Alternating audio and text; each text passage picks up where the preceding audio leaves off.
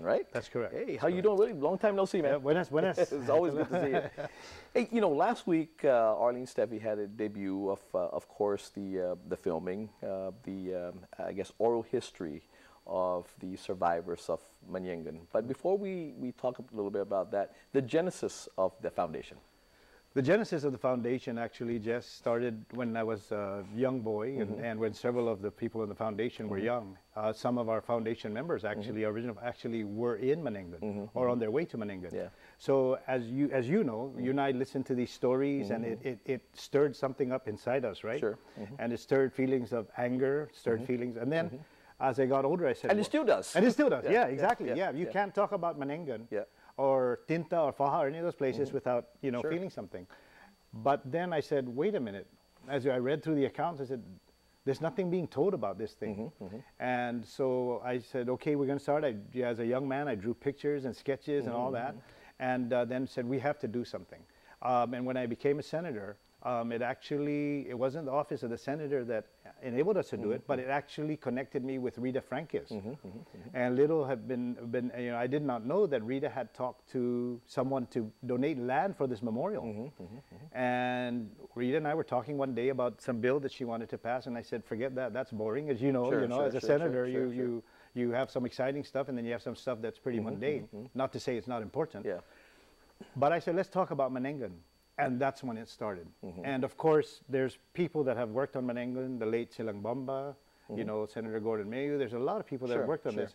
But that meeting between Rita Frankis and I, and the subsequent call to Dwight Look, and I said, Dwight, where's the property, man? You promise it. Sure. And that was the genesis of the foundation.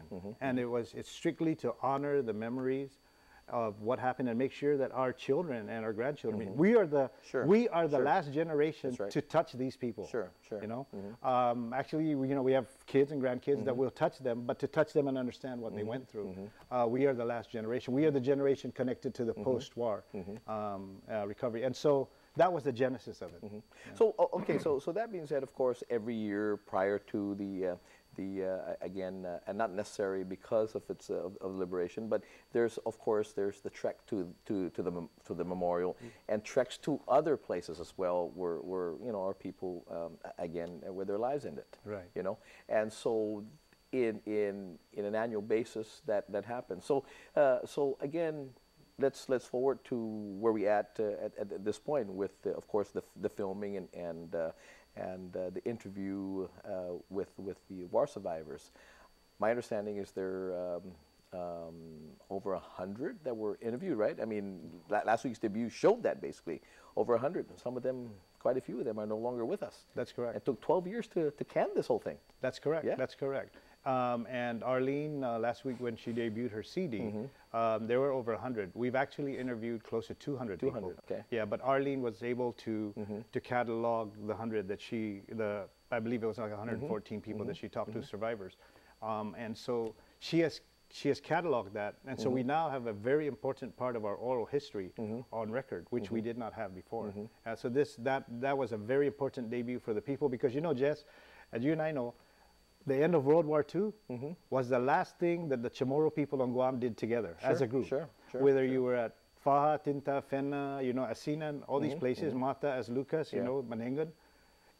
That was, to coin a term, our last stand as a people. Sure. And so we emerged out of that. And when we emerged out of that, immediately, because of the post-war recovery, our family structures and our inner clan structures began to disseminate and separate. So I look at Manengan as the representative, not only of the atrocities of the war and how our people survived it, but kind of as a last thing that we did together as a people. I know it's very important for the foundation, again, to can these. It was very important for the foundation to can these interviews in their own words, because I mean we're living to still hear firsthand a lot of the accounts of this, okay? And maybe some of our kids, but maybe our grandkids, when they get to our age, they would probably no longer hear in the first person these stories. So, again, DVDs like this will be the only way they'll be able to hear. I mean, because we can't tell that story. We weren't around. We weren't alive when during the war. That's right. Yeah. And that's very correct. And so this was the hallmark, the culmination of an effort to do this. Now we know that there's other oral histories and written histories that we have to put together, but this was a very important step for the foundation. It's a very important step for our people, and very important step for the history of what happened here on Guam as well. Now, you know, last week when I had, of course, you know, Arlene Steffi on my show, my radio show, we, you know, of course, the museum that's going to be opening up, you know, hopefully sometimes this year or early next year, will this be a part of the museum, or would what does the foundation have in its plans in regards to a memorial per se by itself as a standalone? I mean, are you guys thinking of a standalone memorial to again collectively put all these things together? I mean, you know, down the line, I mean, I know Willie's always up to something. So. Yeah, exactly. Yeah, the mind never stops working. Yeah. Yeah, we actually do have a plan for a standalone memorial, and that memorial includes. See, right now, most of what people come in, and if you talk to some of the Manumco that were at Meningman, they say, "Hey, we weren't here. We were up there, or we were on the other side of the river." So our plan is to, of course, take this stuff. I don't know. You will be talking to, or you've talked to Senator Munya Barnes, is always pushing me about this. Is to get that we need to have that lookout on the top, because there was a bunch of people that said that the top was a very pleasant, very safe place for them, whereas down by the river in the valley was where most of the atrocities and the bad stuff occurred, you know. So we need to take people up and around and down. Before we do that, we need to have the archaeologists go in there and see if what remnants of the camp, you know, we need to retain, because I'm sure there's places where there was lidzang. I'm sure there's places where there was campfires and all that. So we need to catalog those first, and we're working on that. And not just that as well. I mean, the ancient sites too as well, right? That's correct. that predate that, right? Predate that, yeah, exactly, yeah. So again, you have those are plans down the line here, and this is again part of the. I mean, not really the start, because you started the foundation, but this is a great accounting already of that. Of all the folks that are featured in this thing, what percentage do you think that are still with us? Wow, I looked at this list, and it was pretty emotional to look at the list. Sure. I think that there's, of all the people here, we probably have about 60% left. 60%. Yeah, 60% left. Yeah. And some of those 60%, you know, a few of them, their memories are gone. But hey, you know, God was gracious, and we were able to catch what we were able to catch. So that story, that part of our history, at least, is cataloged perpetually. You know, Willie, this is not for you to do. No, not free. How is it made possible? Well, we like to brag that we got Arlene started. You know, Arlene spent a lot of her money on this, but the foundation also paid her some money, and not much. I mean, we only gave her, I think it was like $2,000. And of course, we as a foundation say, "Hey, Arlene, we give you $2,000." You know, that's that's our stuff, right? But it was possible through grants, and then Arlene spent some of her money, and the foundation, we spent our money. And I know her husband spent a lot of his money. Bob. Bob. So you know, I mean, it was this, but you know, but when you go beyond the money issue, Arlene will tell you herself that whenever you do something like this, the emotional cost, it's unreal. You know, and I know these CDs are DVDs are available. Arlene had them available last week. The debut of course the show actually at the University of Guam. But they're available as well for sale. These are $20, right? She you know, that'll be up to Arlene. Hopefully she'll return some of the proceeds to the foundation. Return your $2,000. I always knew Willie was a big spender. That's right. Anyway, Willie, hey, I got to pay some bills to come back. We probably only have time to say goodbye, but man, this is a great thing, great debut last week. Manyengan, of course, March and Concentration Camp, Survivor Account, July 12th to the 21st, 1944. Again, a film by Arlene Santos Steffi, and of course, the foundation founder, former Senator Willie Forrest. We'll be right back.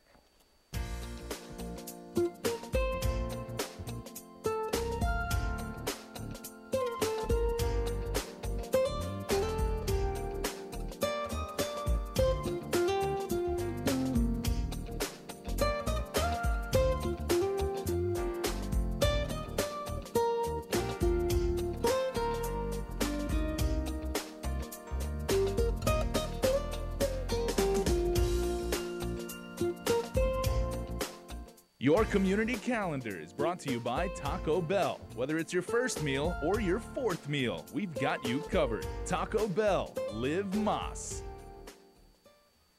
This program is brought to you by GTA, your island, your network.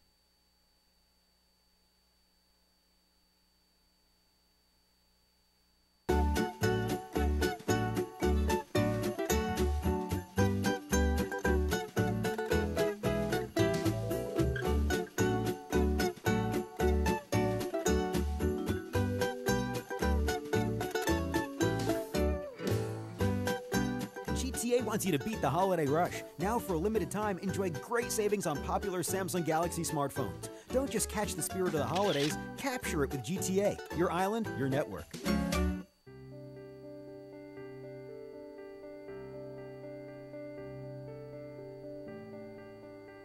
As this year, 2015, the year of the Guam Memorial Hospital Volunteers' 50th birthday draws to a close, we again remember our sponsors, our donors, and all our fellow island residents who have supported us over these many years. Because of your continued generosity, we are still able to help provide Guam Memorial Hospital patients with needed equipment and services to assist in their treatment and recovery. Thank you, Guam, for helping us celebrate these 50 wonderful years, and we look forward to serving the people of Guam year after year, and look forward to your continued support in our many endeavors. We wish you a blessed holiday season and a prosperous new year.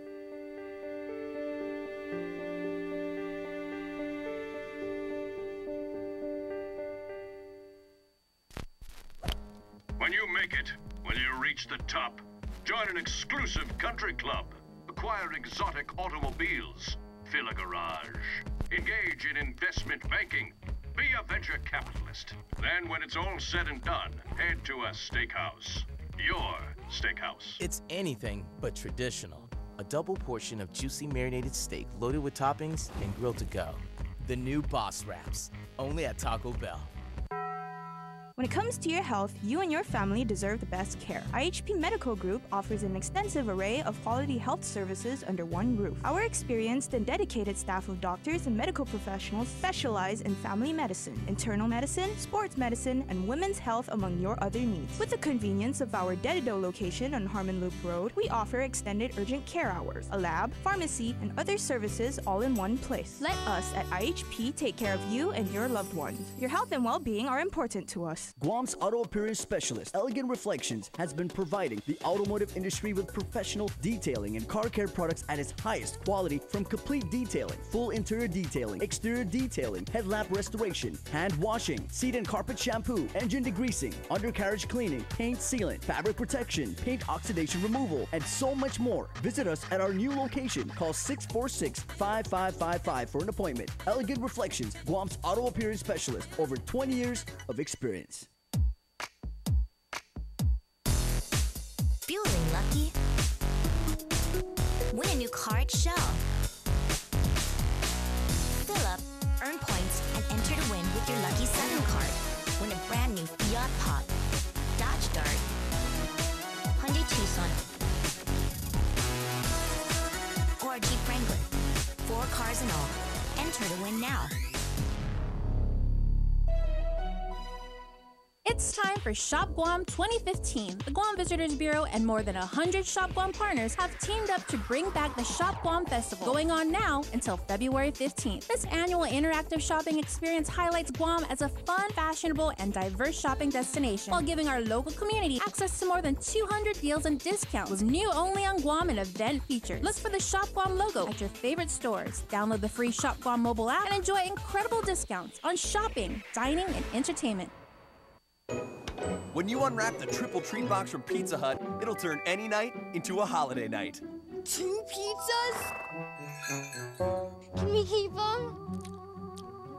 Ooh, breadsticks and a cookie. Oh, jingle bells, jingle bells, jingle. Can we keep him? Introducing the triple treat box. 2 medium pizzas, breadsticks, and a Hershey's cookie. Unwrap this incredible box at an incredible price, just $26.99. Only at Pizza Hut. Get FestPack 2016 raffle tickets for your chance to win $100,000 cash. The final drawing to be held on December 10th. Plus, every month till then, win more cash prizes. All proceeds will support FestPack 2016, hosted right here on Guam from May 22nd to June 4th, 2016. Support the biggest cultural event in Guam's history and win $100,000. For more info, visit GuamFestPack2016.com. When you come to Chuck E. Cheese's, you can see what's new. New fun! New games! New cousin! What's new? New awesomeness! Where a kid can be a kid.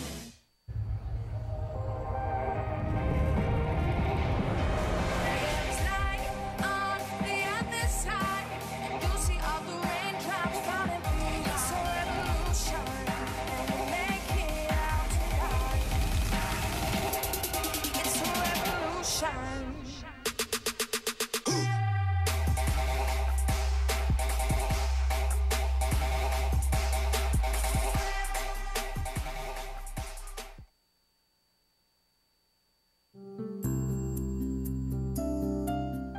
The holidays are a time to reflect on the blessings that we had and to reach out to those in our community who are less fortunate.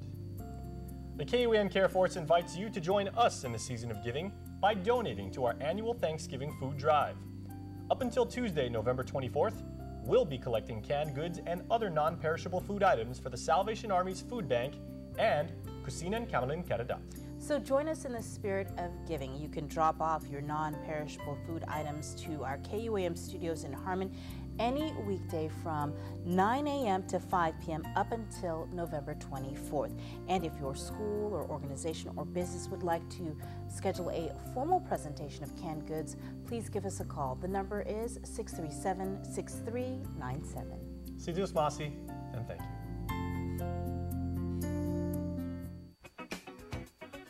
You're watching Buzz with Jess Lujan.